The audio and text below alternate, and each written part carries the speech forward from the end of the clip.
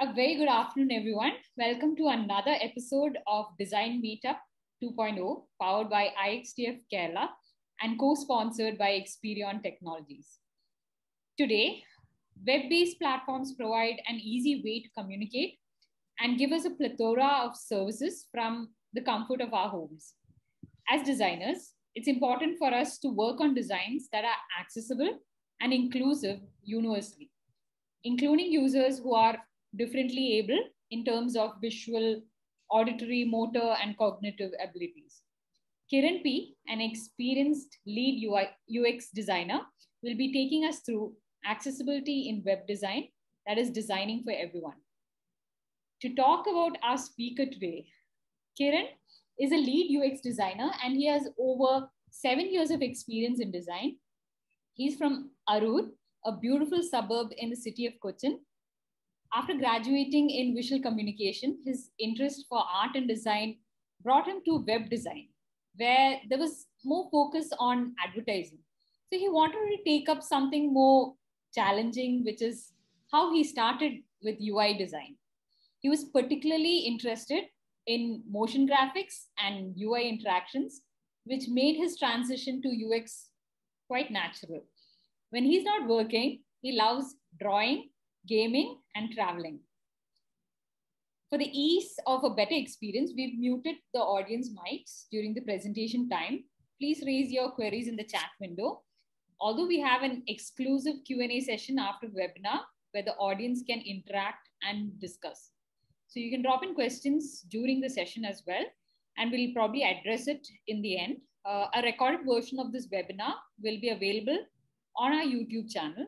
And for those of you who are just joining us, welcome to Accessibility in Web Design by Kiran P.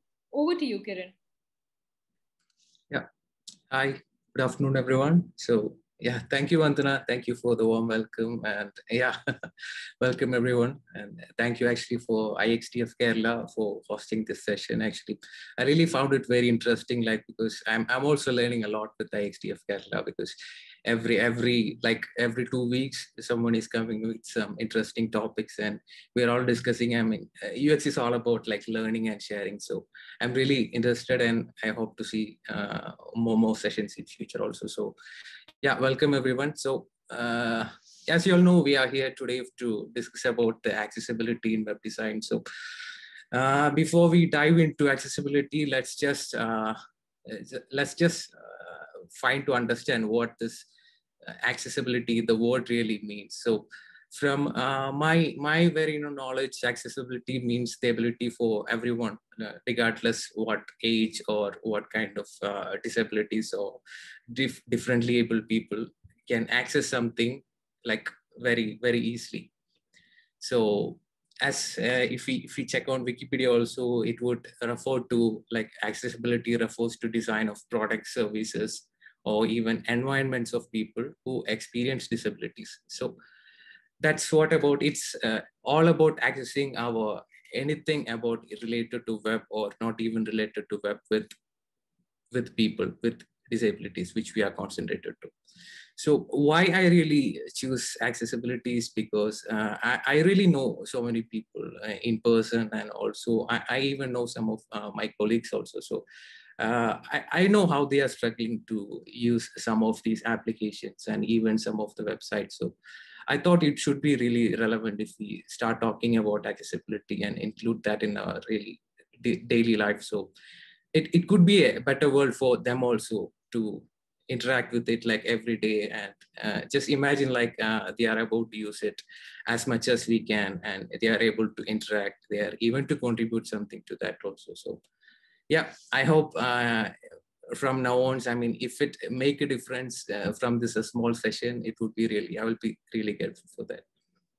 So let's, I've just prepared some small slides. So I will just give a small introduction, and I have prepared some slides which I will just basically show you what are the different kind of disabilities or difficulties they face while using the web and how we can overcome that.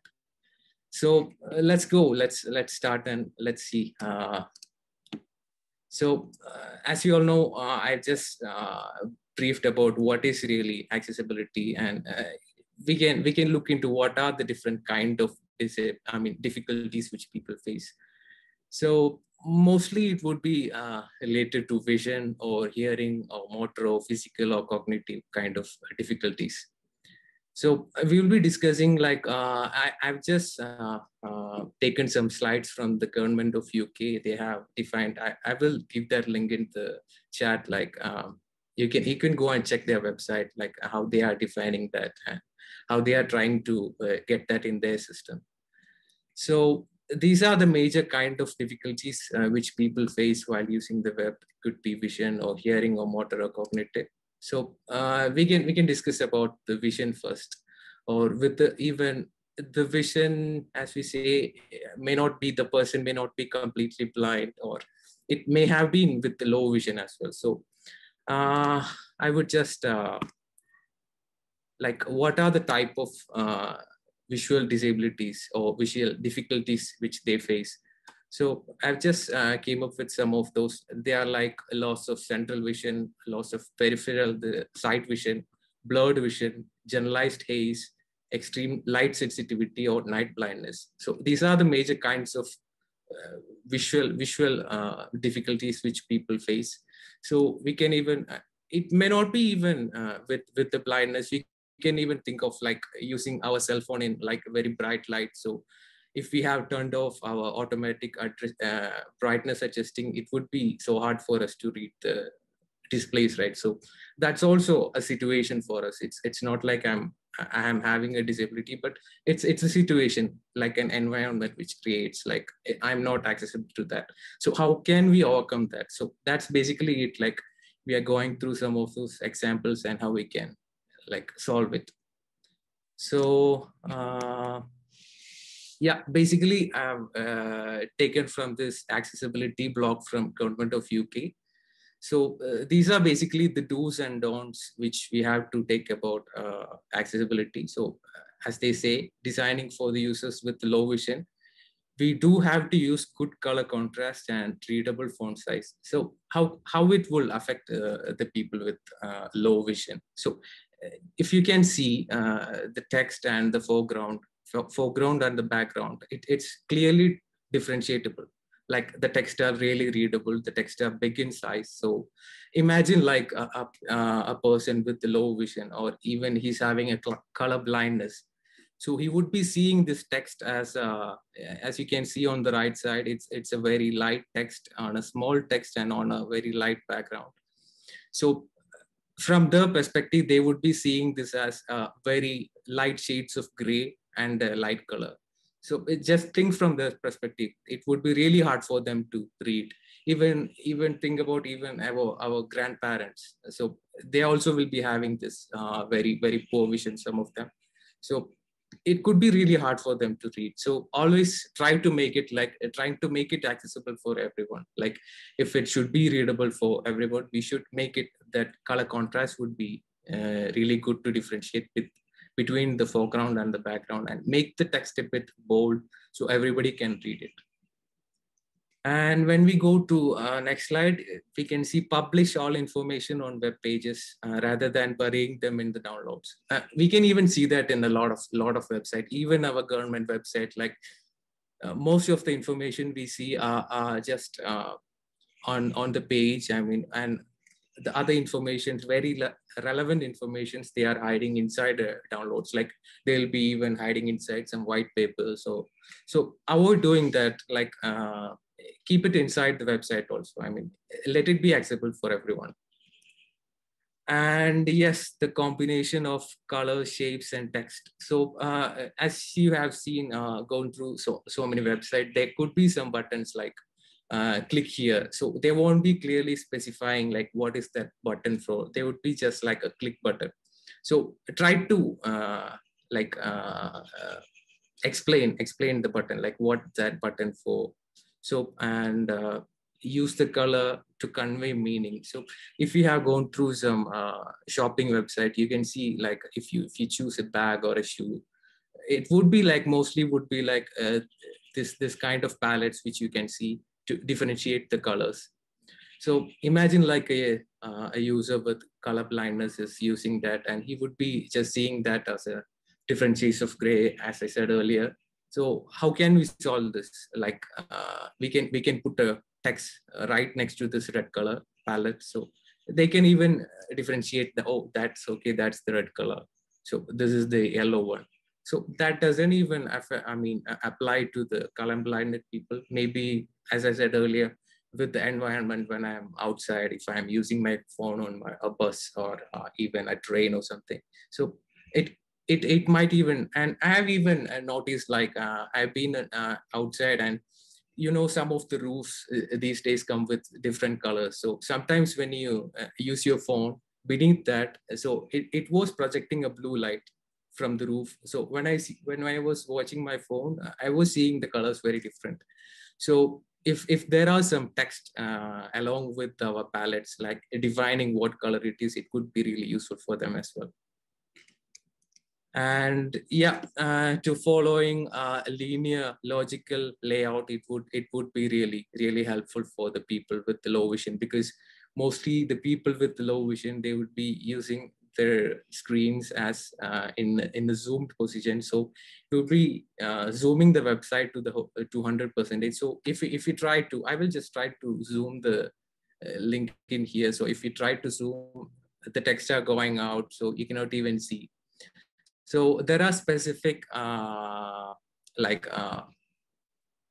features that we can fix the zoom inside our aspect ratio, and keep when we zoom in, the fonts only will be get enlarged. So it would be easy for our old age people also to read the text and also the content.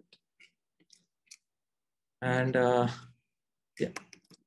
Yeah, and this is something like keep the buttons and notification in context, like rather than keeping the button. I mean, if it's a form field or anything, keeping the submit button very near to the field, it would be really accessible for them to make that easy contact with it, like rather than keeping it away from the field. Or is it applies to anything, like even filling a questionnaire or anything. So yeah, that was most of it from the low vision. And next we goes to like, what are the difficulties, like the people with hard of hearing, what are the major difficulties they would face and how we can solve. Like so when they are having this problem with hearing, like I mean, if they have this difficulty with the speech and hard of hearing, they won't be that accessible like us to interact with people. So what I have faced in some of my colleagues back, so they know how to interact, but I mean, their level of interaction is very much less than what we do. So the kind of, I mean, their level of communication is very less. They hardly know some of the words. So if we are going to make a sentence, like if we're going to put in a very hard paragraph, which are grammatically very good, but if it's hard for them, it would be really hard for them to read and understand. So what if we are putting it like a very plain English, very easy to read? So that kind of people can also access it very easily. And these complicated figures, it would be really complicated for them to understand and go through it. And yeah, provide transcripts for videos. Just imagine people who having the hard of hearing trying to watch a video. I've even seen that. Even I have suggested some of website to some of my colleague who was having this difficulty. So there were no like subtitles or anything. So it was really hard for them. So I think it's our responsibility to think of that and keep in our design. So it would be really easy for them. And yeah, again, to use the logical layout, it would be really easy for them to navigate throughout the website. And yeah, giving the content also, it's really relevant to keep it to distinct between the sections. And I mean, I mean, if it's an image, if we can give a short description, like a short intro about that, it would be really good. And yeah, this thing is like, I mean, even if you have interacted with any of these call to action, you can see that in some of the website, there will be only a call to action as a call button. So imagine a person who cannot speak. He also need to access the website, and if there is an option to chat also, it would be really helpful for them. So whenever we are trying to next time to bring it a call of action or a contact button, just try to keep it a chat also, so it would be really helpful for them too. They can also interact with others. And yeah, that was mostly with hard of hearing. Then we can go to the physical and motor difficulties. What are the major difficulties that they face? Like when it could be like a permanent or a temporary, or even, I mean, I've been on a bad accident like 2 or 3 years back, and I've been on bed like 2 or 3 months. So even at that time, I also had a broken hand and a leg. So I was using almost the devices with one hand. So that time you can imagine how difficult it is to use these devices with one hand. So if you're making it like these clickable buttons or things like a little bit more larger than what you do usually, it would be really useful for those kind of people. So for that, I was working on a project like last week. So I've been doing a questionnaire. So the main interaction with the questionnaire there was a multiple choice of questions. So the main interaction was to click on one this radio button. So the radio button was the only thing which was working on that interaction. So while in that, we have to look into correct the radio button and we have to click there. So for that, if we are trying to make that whole area selectable, it would be really easy. We can even take a pencil or anything, a stylus or anything. We can click on that question. It would be really accessible for them, rather than keeping it very precise on a small location. So yeah, give the forms and fields a little bit of space. Like if you are making it really differentiate, I mean, the contents are really, we can see the difference and the space, it would be really easy for them to interact.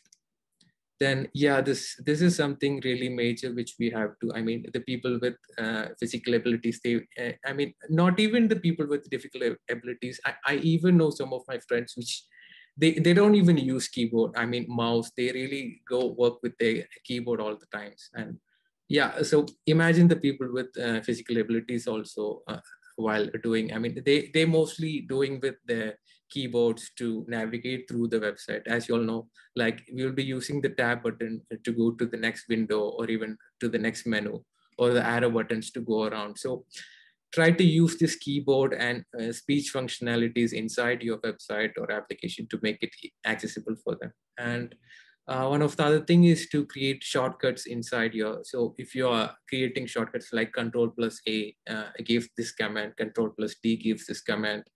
So that kind of shortcuts also can make their life much easier. And yeah, yeah, keeping in mind like mobile and touchscreen designs in mind. Like if you are like introducing some hovering effects or some hovering interactions.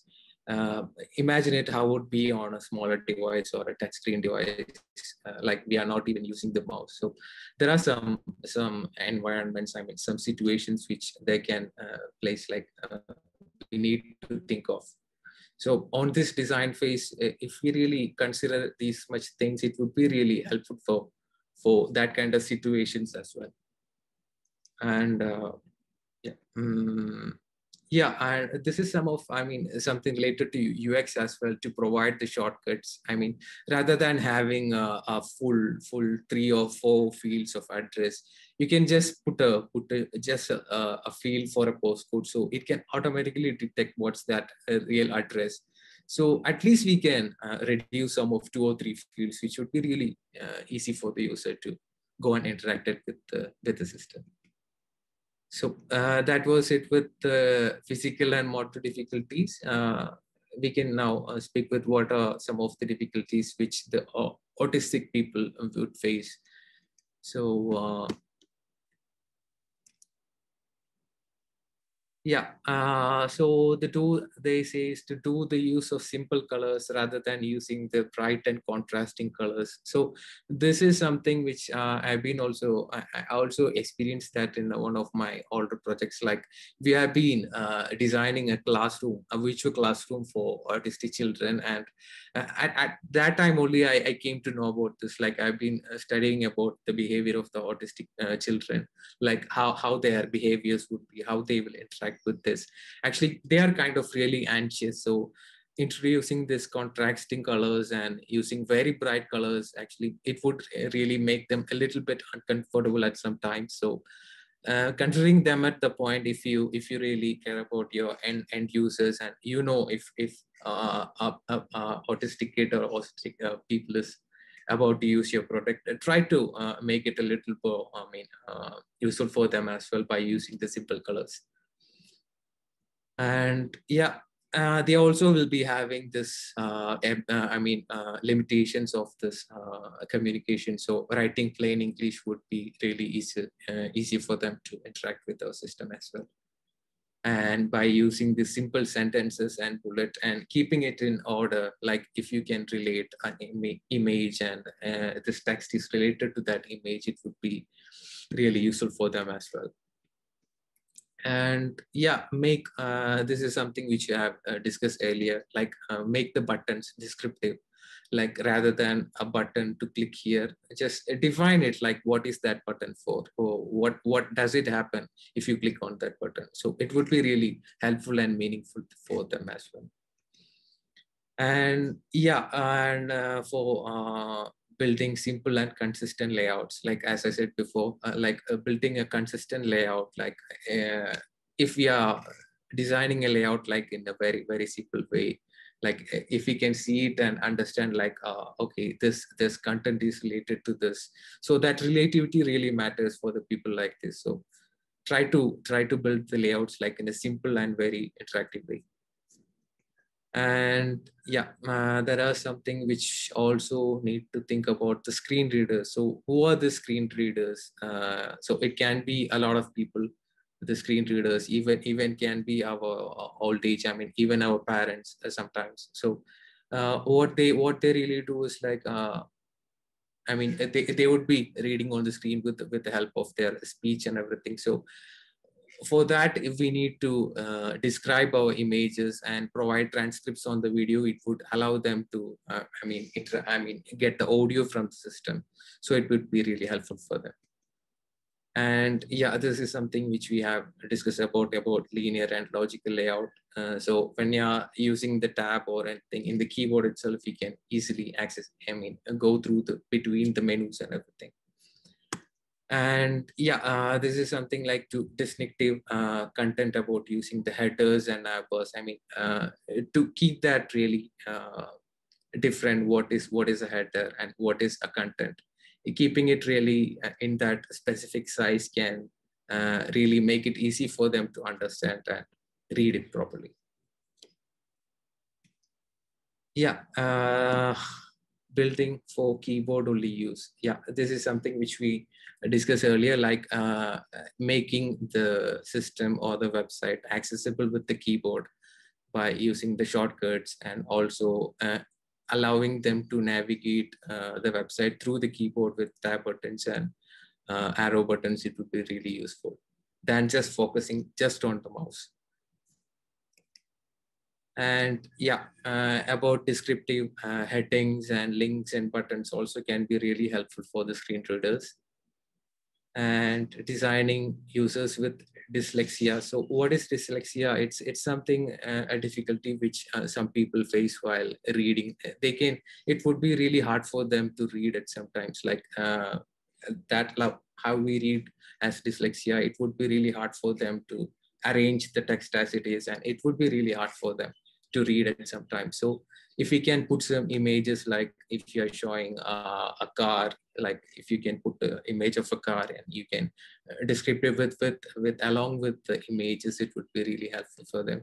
So rather than putting a very blocks of very heavy text, using simple images to make it easy for them to understand, it would be really nice.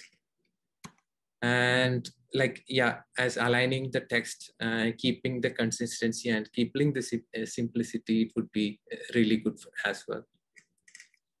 Then considering producing materials in the form of audio and video, like, as you know, it would be really hard for them to read. So like if you're putting it some audio files too descriptive, if you can click on a button and they can explain like what it is, what it really is, what they really want to convey.